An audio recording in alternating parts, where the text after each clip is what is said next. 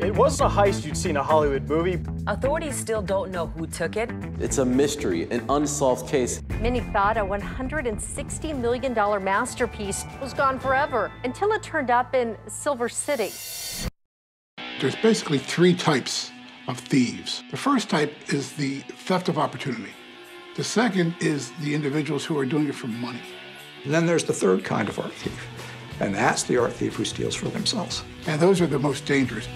Rita and Jerry Alter were my aunt and uncle.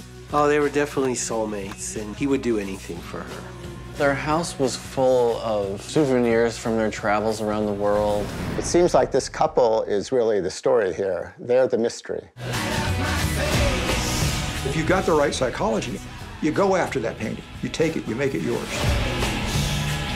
They saw themselves as Masters of victimless crimes. This is crazy to me that it was just hanging up on their wall. We didn't know the real Jerry and Rita. The thief collector is the darkest of them all. Wasn't it worth about 300,000? 160 million. Yeah. Well, my personal opinion, I wouldn't give you $5 for it.